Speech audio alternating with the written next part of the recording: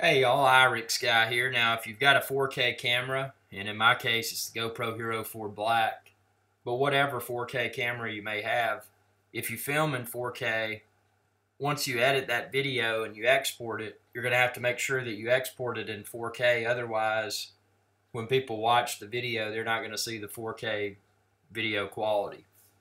So how do you export a video with 4K settings from Final Cut Pro 10? Now this is an iMac computer. It's a current model iMac 5K with Retina. So all you do, and by the way, this assumes that you've already purchased and installed Final Cut Pro 10 as well as Compressor.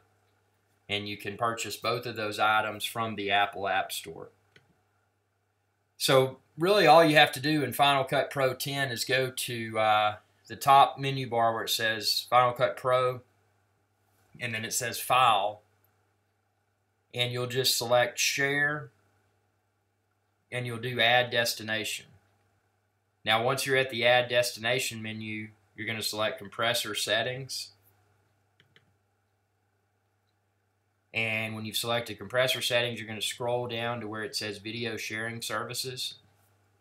That may not be expanded, so if it's not, just hit the little arrow.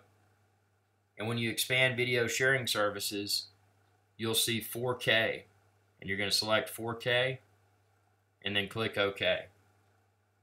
And now you can hit X to close that.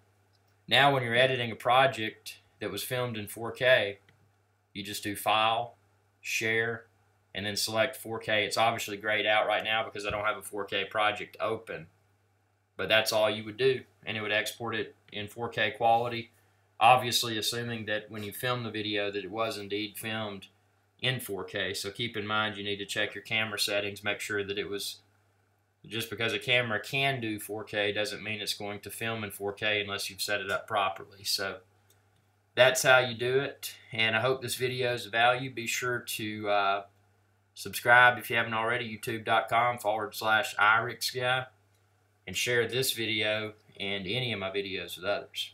Y'all have a good day.